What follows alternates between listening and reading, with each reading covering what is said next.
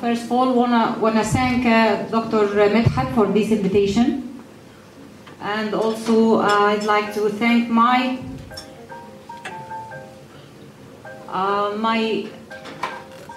friends from Lebanon, from the field, the literature field, Sharb al-Baini.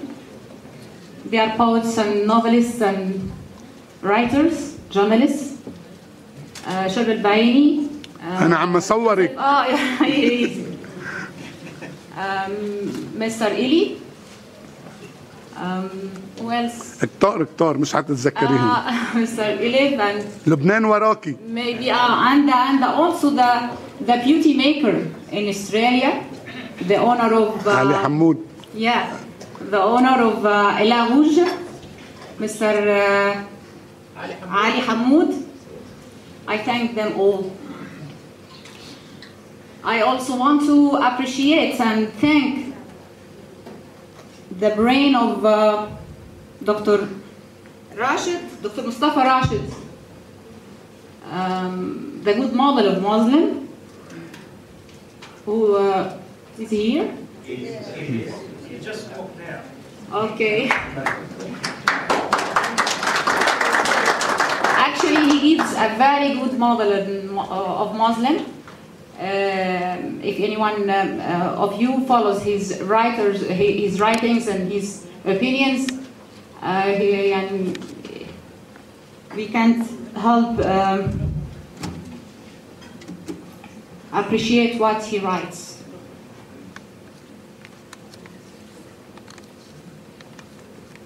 As Dr. Medhat said, right now, the first revolution all over history rose in ancient Egypt. 50 centuries passed.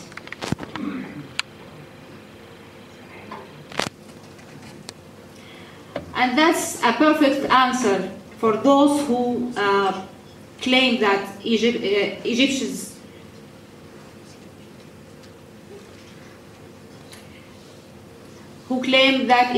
never rebel and accept their rulers, regardless whether they are good or bad, honest or tyrant, accomplish justice or wrong people. And actually now we have already just finished the Little War, in which we stepped down the criminals, terrorist gang, so-called Muslim Brotherhood. Yeah, they are gang. And we are ready now for the Great War, in which we have to face the real enemies. The real enemies, in my consideration, are ignorance and poverty. Because these ugly enemies, in my opinion, are the real cause that stepped up Muslim Brotherhood on the head of Egypt. Speaking about Coptic or Copts, they are ever and ever along eras and decades are the party who pay the bill, the great bill of freedom and liberty. It's like the fate, their fate.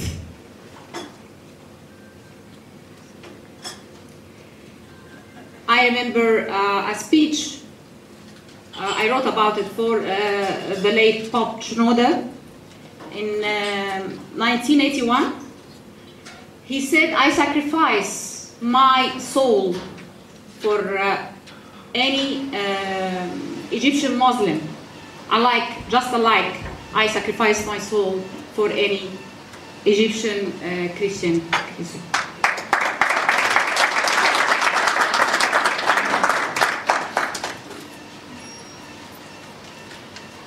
But in the matter of fact, I wrote that in an article before, that we owe Muslim Brotherhood a big thank. I myself appreciate many things they did, even unwillingly to us. For instance, they wanted to cut out tongues.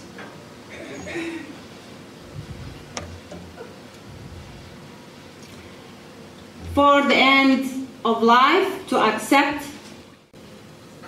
They wanted to cut our tongues for the end of our life, to accept whatever they do in scattering about our land into pieces, for Sudan and for Ahl Ashira in Sudan and for Gaza and Qatar and so on.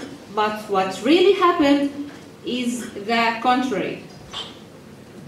We screamed out, saying, "Step down and go away." They wanted to bury the Egyptian woman and omit her face and omit her voice.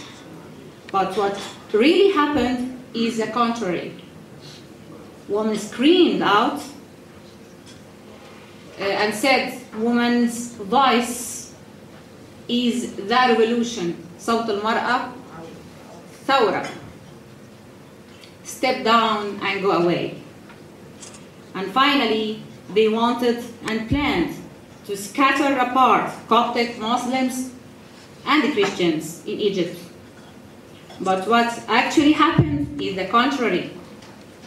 Muslims and Christians became more and more one solid hand and one united voice saying, "Step down and go away."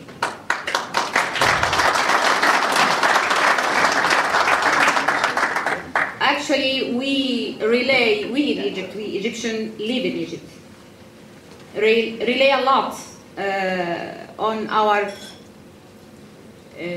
colonies all over the world, here in Sydney and in America and Europe and everywhere, to give a hand to face with us the real enemies.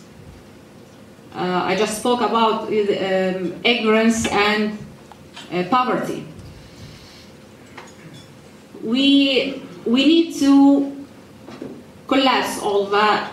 For example,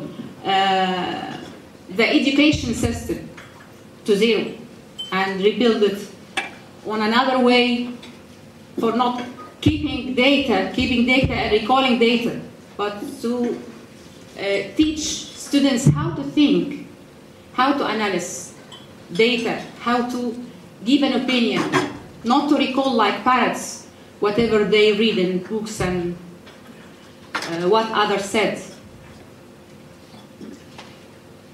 As long as the education system is like what is in Egypt now, I don't think we have any hope to rise or to develop, and we will be more and more, maybe another Muslim Brotherhood come. Not specifically Muslim Brotherhood like that, but I mean terrorism in any way and ignorance and so on. I don't know how you can give hand in that, but it's a battle, it's a war, and we have all together in one hand and one voice to rebuild our new Egypt.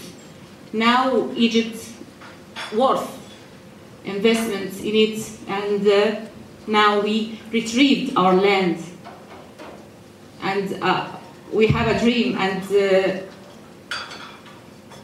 I think we are going to make a new Egypt worth its unique name and its respectable name. Thank you.